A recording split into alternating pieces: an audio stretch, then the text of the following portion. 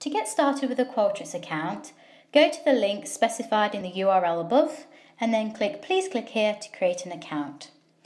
Then type in your University of Lincoln email address. This will be your student number followed with @students.lincoln.ac.uk.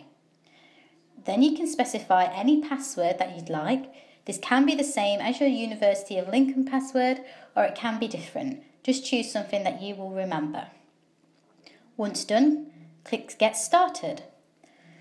On this screen, type in your first name and last name. You do not need to worry about typing in your phone number. Click Finish, then click Sign Me Up.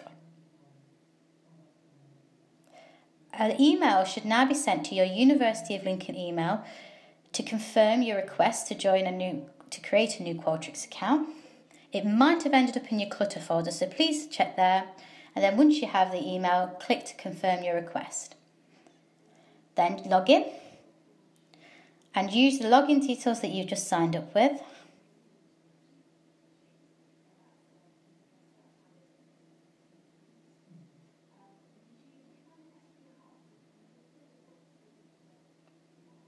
Then you'll be presented with a terms and conditions page.